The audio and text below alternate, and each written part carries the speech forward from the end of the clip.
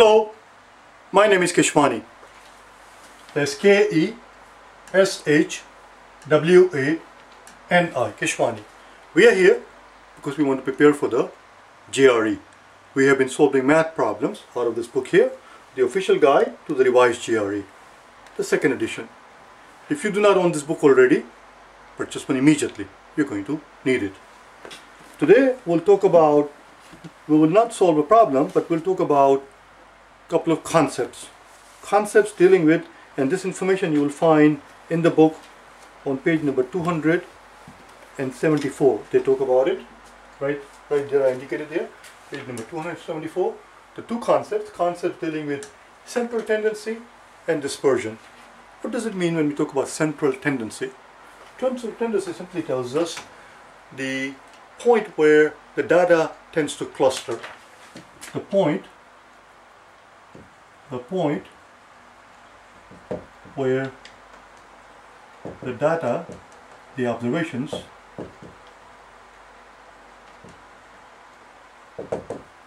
tend to cluster. Where do we find most of them? Where do they tend to cluster? And dispersion is exactly what it means. Exactly what it says. It tells you how the data is dispersed. How is the observation spread out? How spread out, or how dispersed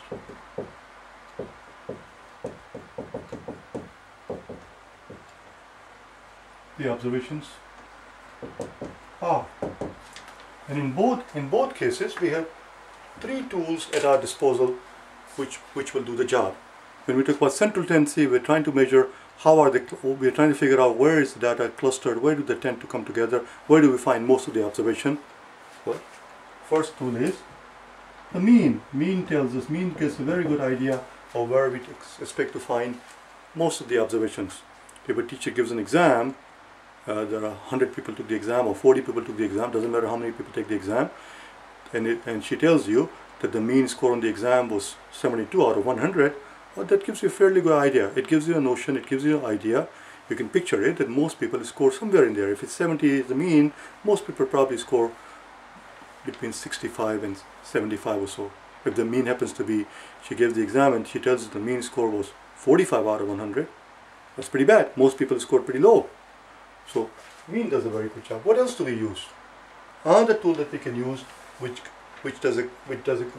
conveys the same concept is the mode. Mode tells you what is the most frequently appearing observation.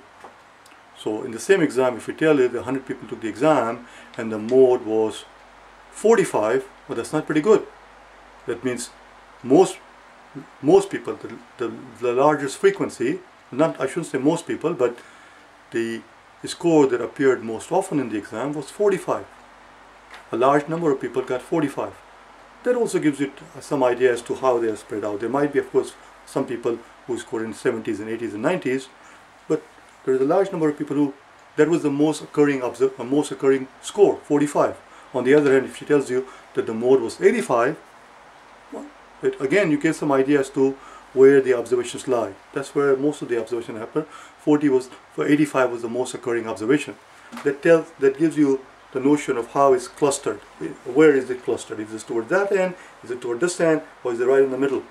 So the exam was given and the teacher tells you that the mode was on a scale of 1, this goes from 0 to 100 on the exam, and she tells you the mode was 50.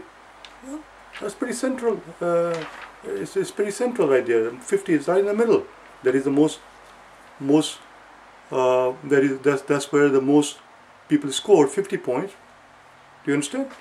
Another tool that we use is the median. And what does median tell you?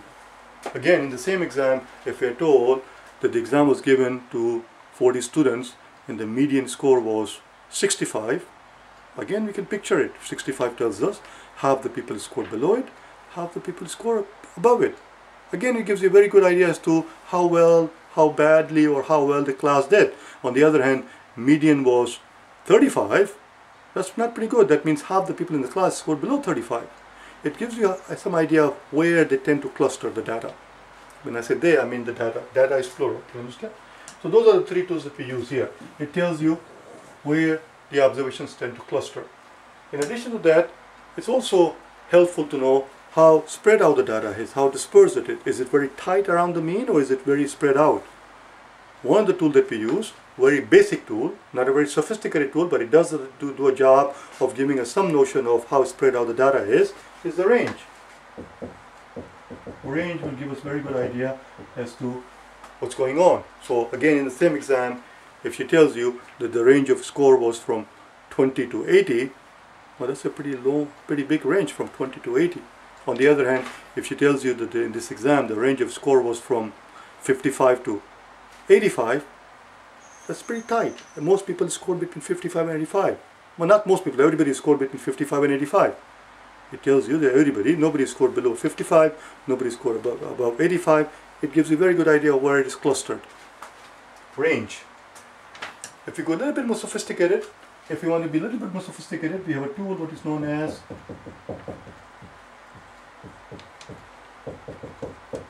again the range. It's the idea of range, but it is what is known as interquartile range, which is what we did yesterday on day number 392 and day number 391. We talked about interquartile range. This is still a range, obviously, but instead of giving you the range of the 100% of the population, this is when we talk about range, it tells you from the least to the greatest for the entire population, the whole class. Interquartile range will tell you the range of the middle 50% of the observations. So again, if she tells you that the interquartile range was between 45 and 65, that tells you 50% of the people, 50% of the class is scored between 45 and 65. It also tells you that 25% of the class scored below 45. It also tells you that 25% of the class is scored above 65. It gives you a very good idea of how spread out the data is. And it is known as interquartile range. It is the range, but it's the range of the middle 50% of the population, not the entire population. And finally, the most sophisticated tool that we use, where we actually make use of every single observation, where we need to know the value of each single observation before we can figure out before we can use the tool. And that tool is the standard deviation.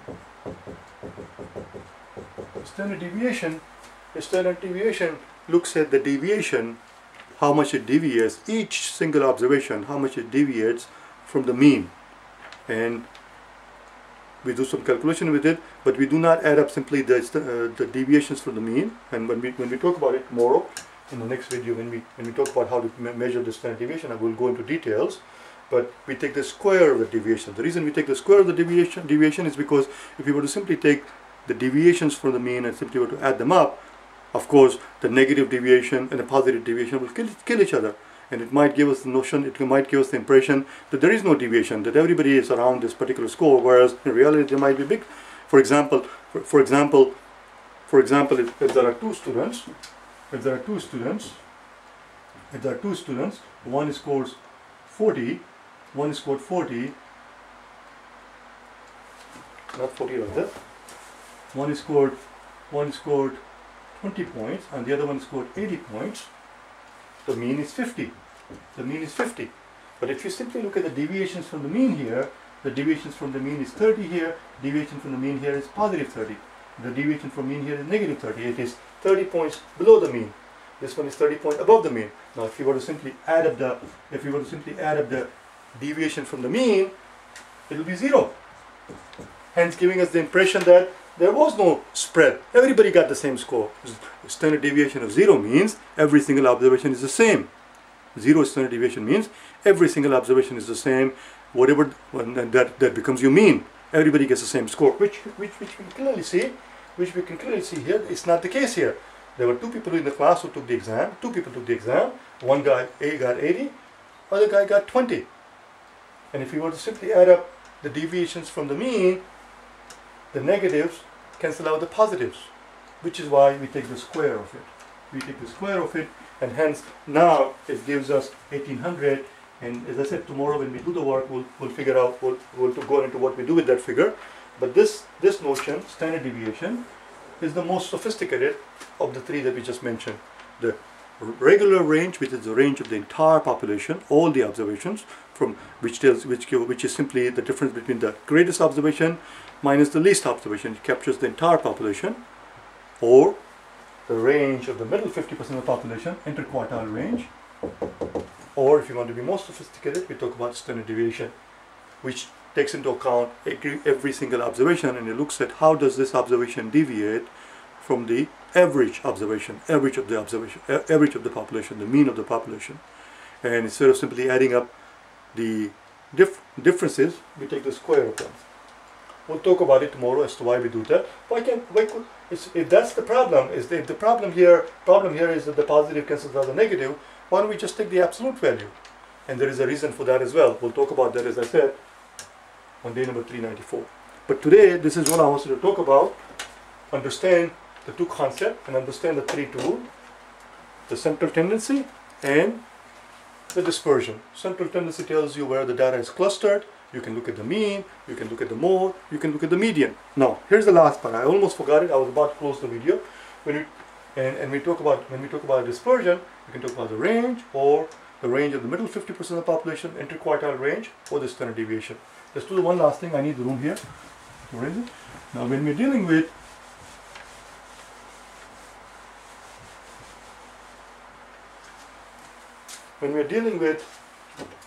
normal distribution,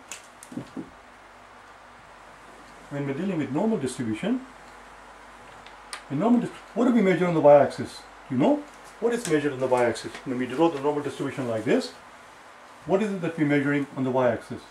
On the y-axis, we have frequencies. It tells you how often a given observation occurs. And this highest point there, that tells you that this data, this score, whatever it was the most often occurring, occurred most often, because it's the highest point there. And this score, whatever this score was, not too many people got that score. Only few people got that score. Not too many people got this score here. Well, this many people got this score. Whatever this happens to be, it tells you how many people got this particular score. So if the mean happens to be 50 and this happens to be 70, it tells you how many people got 70. 70 is the score here. You go up there, it tells you how many people got 70.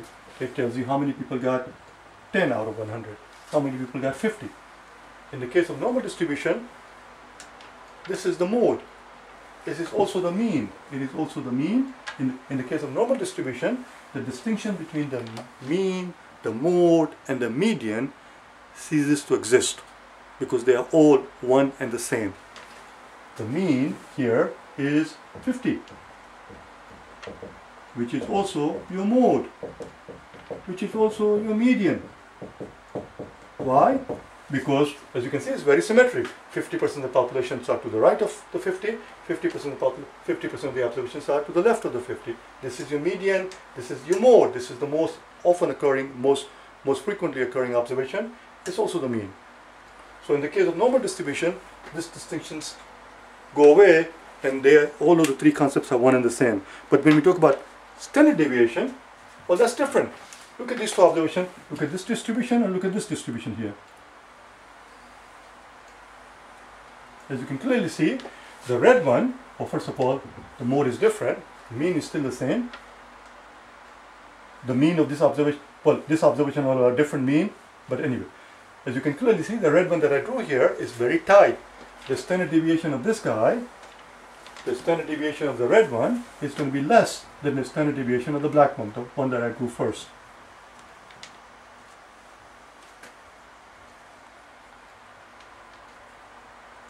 Let's cross all the numbers. The red one, the standard deviation of the red one, the standard deviation of the red one is less than the black one. Well, you understand. We can draw one more if you like, which is going to be even tighter. We can draw one more distribution where the distribution is even more clustered around the mean, which tells you that it's a very small standard deviation. So the measurement of standard deviation will tell you how spread out it is. which of course you can also ascertain from the range and interquartile range, but standard deviation is more sophisticated. Tomorrow we'll solve the problem where we look at the steps, what steps are involved, how exactly do we go around calculating standard deviation if a set of observations are given to us. But we must know each single observation, because the idea is to calculate the mean of those observations and then ask ourselves how much does each of these observations deviate from the mean. In order for us to know how much each observation deviates from the mean, we must know the observations, and we have to be able to calculate the mean of the observations. Do you understand? And we cannot calculate the mean unless we know all the observations, obviously. I'll see you tomorrow, okay? Where we learn, as I said, the actual steps that are involved to calculate the standard deviation of a given set of data. There are 5 steps. We'll do it tomorrow. Bye now.